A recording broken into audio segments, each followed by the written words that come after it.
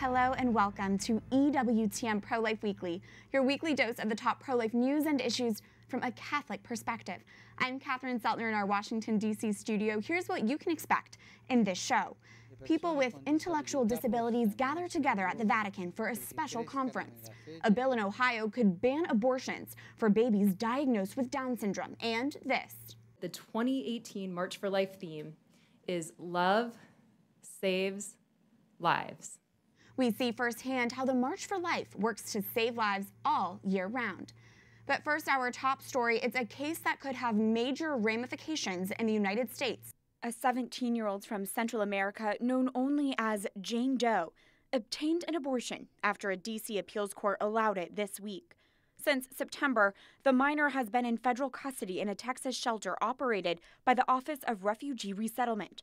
After finding out she was pregnant, Doe obtained a court order for an abortion, but federal officials objected to transporting her to get the abortion.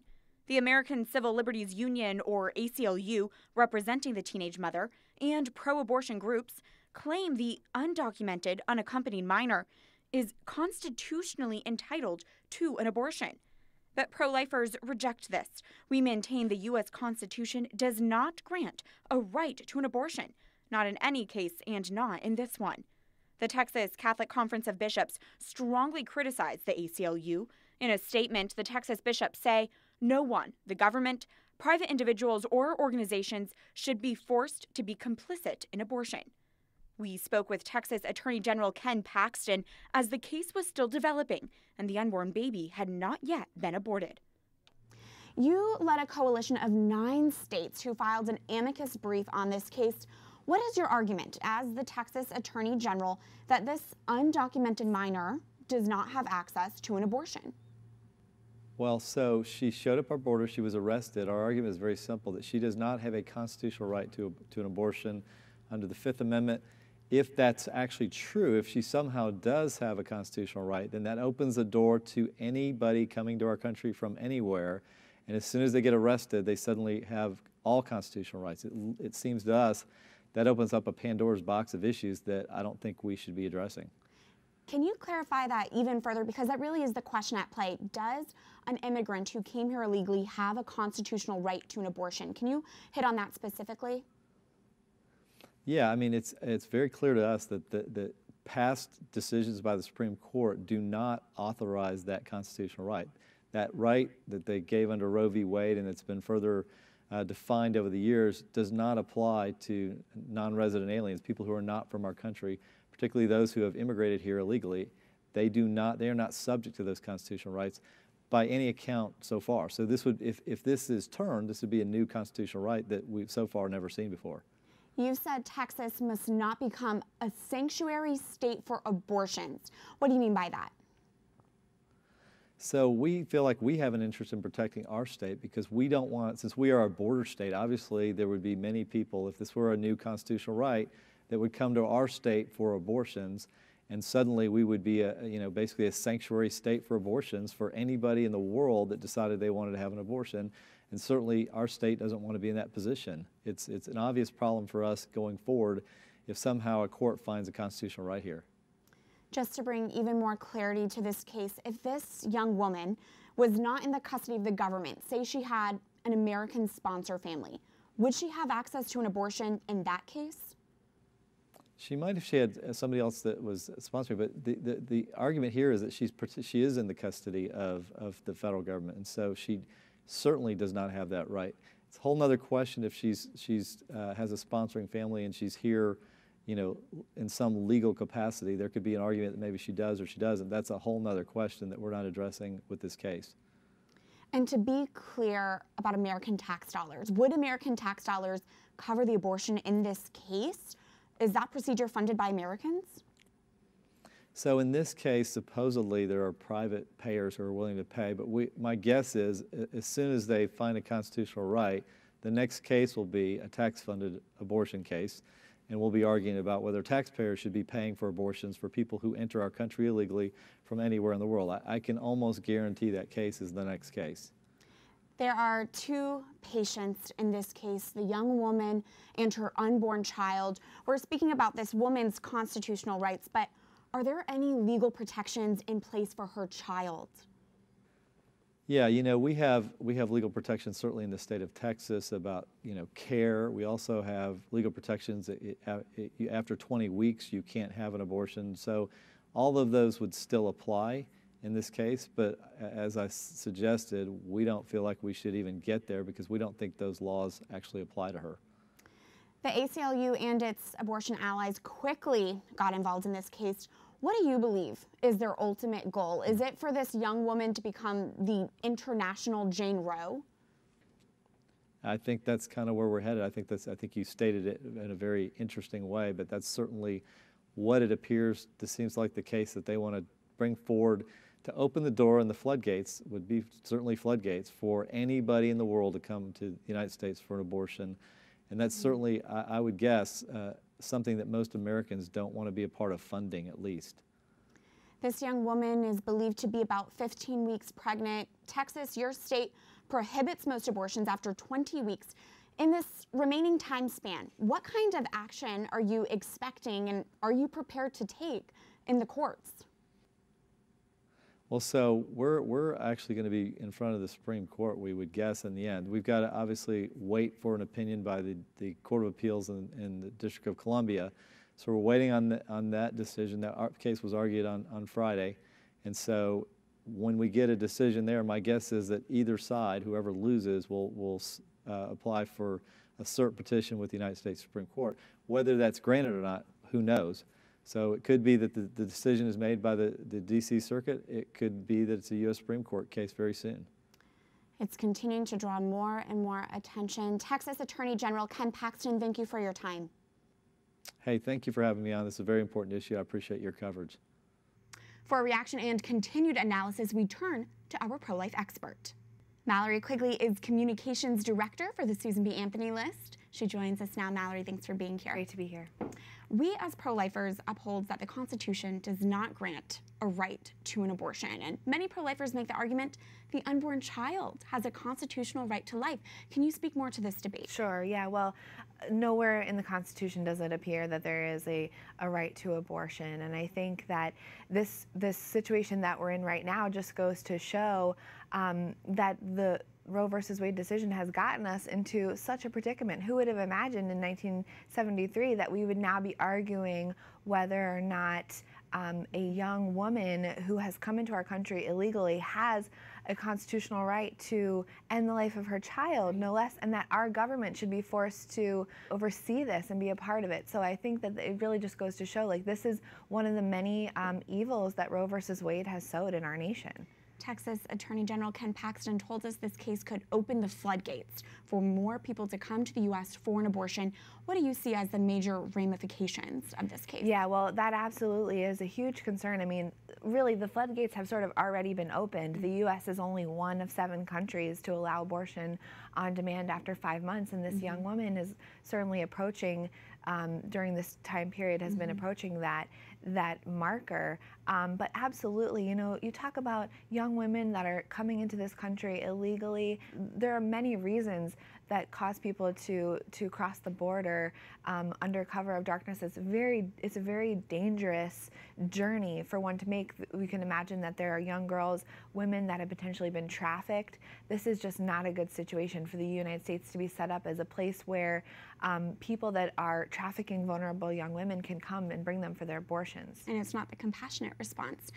You're seeing language from abortion lobbyists saying things like, this young woman is being held hostage. How do you respond to that kind of language, and what do you think really is the goal here they're going for? This is absolutely a scare tactic, and it's supposed to distract from the reality that there are 2 people involved in this situation. There was a beautiful article in the New York Times this week, the New York Times no less, about how doctors operate on the children inside the womb for things like spina bifida, for example, and they called it the patient within a patient. And that's what we're concerned about as pro-lifers. Can you speak more to what true compassionate care should look like for this woman and how that's not abortion? Yeah, I think that whenever there's a circumstance where a young woman is seeking an abortion out of fear, which could be the case here, as we've seen from past articles that she is fearful of abuse in her home country, abuse from her family. We need to address the root of the problem. There are so many crisis pregnancy centers, pregnancy resource centers across this country, many in Texas and nationwide, who have been for decades responding to women in need in a loving and kind manner, saying, let me help you address the root cause. Let me help you choose life for your child, or help you to find an adoption partner, or just to get at all the circumstances, and let's address all the circumstances. That's what compassion is, really offering true freedom to make the choice for life. Absolutely, that's so well said. Mallory Quigley of the Susan B. Anthony List. Thank you. My pleasure.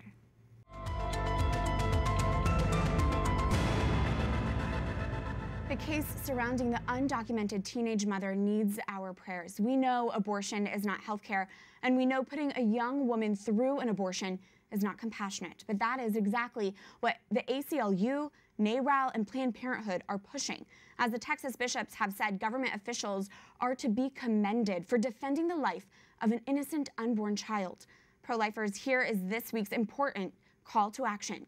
We need to pledge our prayers for this young mother and her baby, and we need to pray for those at the Department of Health and Human Services and surrounding agencies who are advocating for life. We know prayers can make a difference, so please join in this spiritual bouquet. You can make your prayer pledge at prolifeweekly.com. That's prolifeweekly.com. We'd love to hear how you plan to pray for this young woman and her baby. You can leave a short description and tell us your name and email. Your prayers, your voice are so important in this. Please follow this week's call to action, join the spiritual bouquet, and share the prayer pledge with your family and friends. Go to prolifeweekly.com. Turning now to more pro-life news, we go to EWTN's Valeria Longhi with the top headlines. Sentimos el deber de iluminar sobre la ideología de género. That is Archbishop José Rafael Quiroz Quiroz explaining why Costa Rica will hold its second March for Life and Family.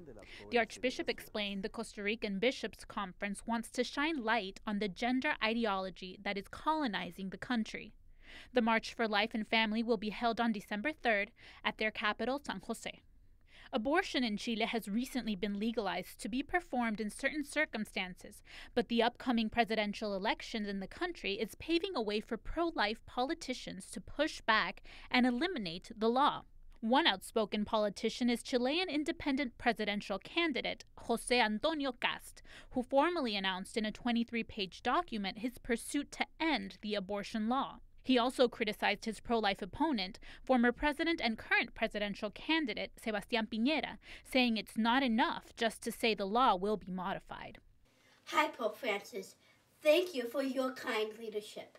Pro-life advocate, speaker, and actress Bridget Brown addressing Pope Francis ahead of last week's Vatican-sponsored conference dedicated to persons with intellectual disabilities. The event drew more than 420 people from all over the world, including those who work in catechesis and people with disabilities. Impariamo a superare il disagio e la paura. During his speech at the event, Pope Francis said the church must be a place of acceptance. Our Holy Father said our response to the common eugenic tendency must be a true, concrete, and respectful love. Even though his speech was only about 10 minutes long, Pope Francis stayed over an hour to personally shake hands with the participants. Valeria Longhi, EWTN, Pro-Life Weekly. Thank you, Valeria, for those pro-life headlines. As we begin to wrap up October, we want to acknowledge this month is Down Syndrome Awareness Month. Down syndrome is a condition in which a person is born with an extra chromosome. In the United States, 67 to 85% of unborn babies tested with Down syndrome are aborted. That is why a group of Ohio lawmakers have recently introduced the Down Syndrome Non-Discrimination Act. The bill would ban abortions when parents want to abort their baby either partially or entirely based on a Down syndrome prenatal diagnosis. Convicted abortionists could be charged with a 4th-degree felony, be stripped of their medical license, and be held liable for legal damages. The woman would face no criminal liability. Ohio State Representative Derek Merrin of District 47 sponsored the state's House version of the Down Syndrome Non-Discrimination Act. He joins us now from Toledo, Ohio. Thanks for being with us. Catherine, it's great to be with you. First off, why did you want to sponsor this bill? Well, I believe we need to create a culture of life in Ohio where all unborn children's lives matter. And I don't believe any child should be discriminated against because they have a genetic condition or a medical condition. I believe all children should be treated the same, and that we, by our laws, should protect all those children. How would this type of an abortion ban be implemented? Couldn't an expecting couple simply say they are seeking an abortion for a reason other than Down syndrome to get around the ban? Sure. The bill specifically addresses the physician. The bill prohibits a physician from conducting an abortion based on the belief or diagnosis that the mother is having an abortion based on Down syndrome. It also makes them put down in a written record that an abortion was not performed due to Down syndrome, and we have significant penalties for a doctor that would falsify that information. So I do believe that physicians and the medical community would follow the law. Families who learn of a Down syndrome diagnosis might feel overwhelmed, not sure of what life will be like for their child.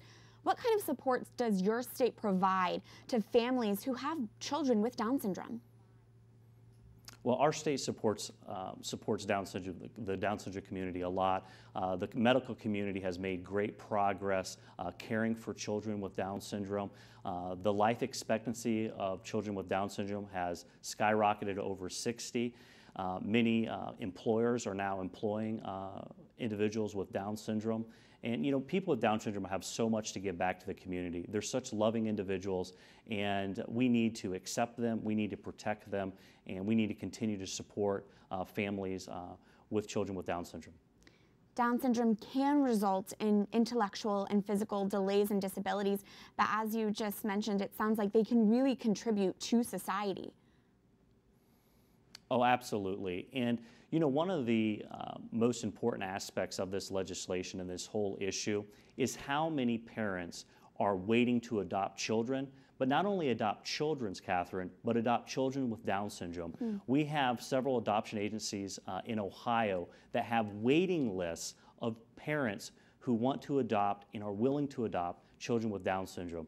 So many parents want to wrap their arms around a new child, a child that may have some perceived disabilities or challenges, but they're ready to love them, they're ready to nurture them, and they're ready to bring those children into their home. In your testimony on this bill, you stated your personal experience has shown individuals with Down syndrome are truly treasures. Can you share some of that personal experience? Well, I've had the opportunity to interact with many people in my community with Down syndrome. I was at a restaurant the other day, and several people with Down syndrome were working. They were happy. Their employers were happy that they were working for them. They were doing a great job. And Down syndrome, people with Down syndrome are so loving, they're caring, they have a lot to teach us, and they have a lot to give. But for people with Down syndrome to be able to give, they have to be given the opportunity to live. And that's what I'm trying to do. I want Ohio to be a safe haven for people with Down syndrome, and that's what we're trying to do. We're trying to put it and codified in law that Down syndrome is not a death sentence upon diagnosis in our state. Ohio State Representative Derek Merrin, thank you for your time. Great to be with you. When we come back, love is basically the DNA of the pro-life movement. We see what it's like to be the head of the March for Life. Stay tuned as EWTN Pro-Life Weekly continues after this break.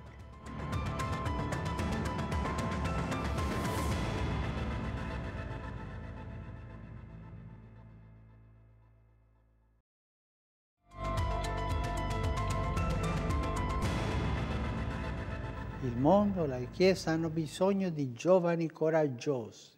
In a video message Pope Francis sent to Canadian youth last week, our Holy Father reminds young Catholics to be courageous so that no one is rejected or deprived of human dignity.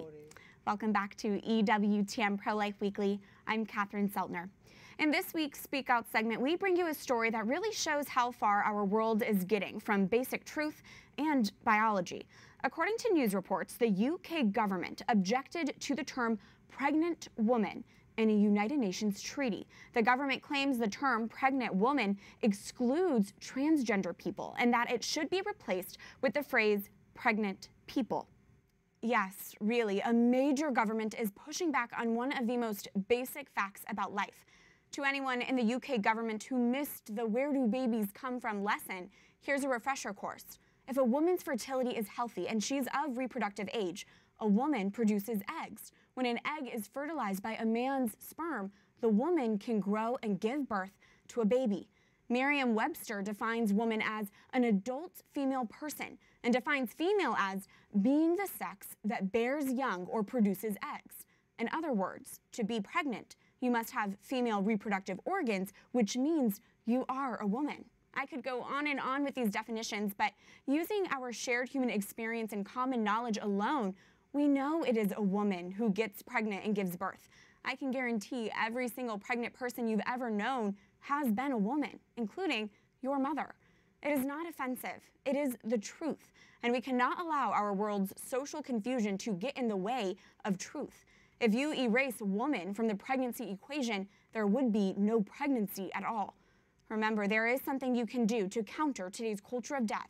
Go to prolifeweekly.com. Pledge your prayers for the undocumented mother Jane Doe in Texas and for her child.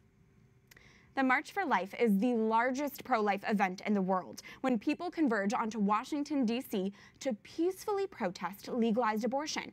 But the march's work goes beyond this massive January event. That's clear, as we got a glimpse of what a day in the life is like for the March for Life president. Here's this week's Pro-Life Focus. I introduce Jeanne Mancini, president of the March for Life. After March for Life founder Nellie Gray died in 2012 at age 88, Jeanne Mancini was appointed the group's president. She was less than half Gray's age. There's a great saying in the Catholic Church that it's only by standing on the shoulders of giants that we can understand, truth and reality and what have you. This pro-life leader never would have expected her role today. After studying psychology in college, Mancini then worked with abused children with the Jesuit Volunteer Corps. I was really grappling deeply with the question of the value of life. Would it be better if some people weren't born because they were born into such difficult scenarios of abuse, things that you'd never want your worst enemy to go through? And interestingly, God brought me to a really different place on that. And I came to the realization that every life is a gift, that every single person has human dignity. Mancini continues to rely on God in her work today and on the help of the many saints the Catholic Church offers. St. Gianna Beretta Mola, just incredible. So I'm always asking for her intercession. I've got her picture, right by my desk. St. Teresa of Calcutta, and I could probably go on and on, but that would take up the whole show. Even though the March for Life in Washington, D.C. is the largest pro-life event in the world, the staff is small. With only a handful of full-time employees, each member needs to give their all for the march's year-round work. I'm asked so often, what do you do after January? But it's a pretty constant pulse around here, I would say. So we're very engaged in legislative activity. We also do quite a robust social media campaign year-round. There's always something happening in D.C. related to pro-life work. The day we followed along with Jeanne and the team was an especially busy one. So we'll just thank them and say, stay tuned because, blah, blah, blah, blah, blah all year. Yeah. The pro-life group was prepping to announce the march's 2018 theme in a Capitol Hill press conference. With reporters and Hill staffers expected to attend, Mancini reviews the theme with her publicist on the ride over. We tried to choose a theme that we think is the most cutting edge in terms of what the movement needs and what people need to hear to be inspired to go home and make a difference, to build a culture of life. And after some final preparation and much anticipation. So, drum roll. This year, I'm excited to announce that the 2018 March for Life theme is Love Saves Lives. The theme matches Jeanne's noteworthy passion and optimism. Love it's basically the DNA of the pro-life movement. And her high hopes for the future. If every marcher responded to God's call to them, responded to their potential, abortion would be ended that year. I'm convinced of it. If you want to keep up on the latest March for Life updates and start preparing for the January 19th DC event, go to marchforlife.org. That's it for this edition of EWTN Pro-Life Weekly. We'd love to hear from you. You can reach us anytime with questions, ideas, comments at prolifeweekly@ewtn.com. I look forward to seeing you here again next week. And remember, life is a gift. Your life is a gift. God bless.